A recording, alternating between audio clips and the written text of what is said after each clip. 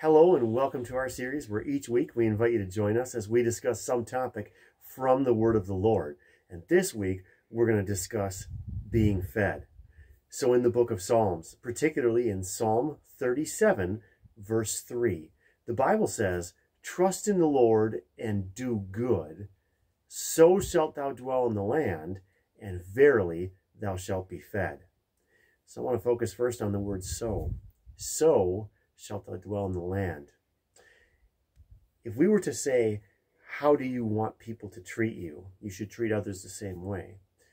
I could say, how you would like others to treat you, so shall ye treat them. You treat them the same way.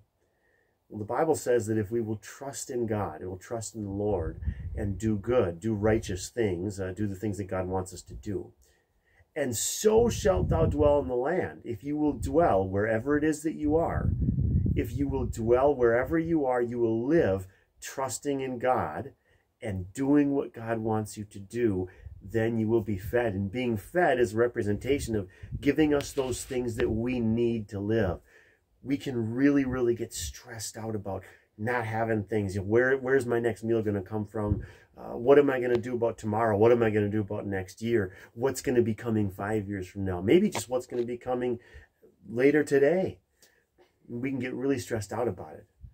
But the word of the Lord says, and I want to encourage anybody to dig into the Bible, dig into the book of Psalms even in particular, about trusting in God. Because the Lord said through David, the Lord moved on David to write this, that if you will live wherever it is that you're living, trusting in God and doing the things that God wants you to do, that He will feed you. He will take care of you. He will supply your needs. Trust in God and do good. God bless you, and we'll see you next time.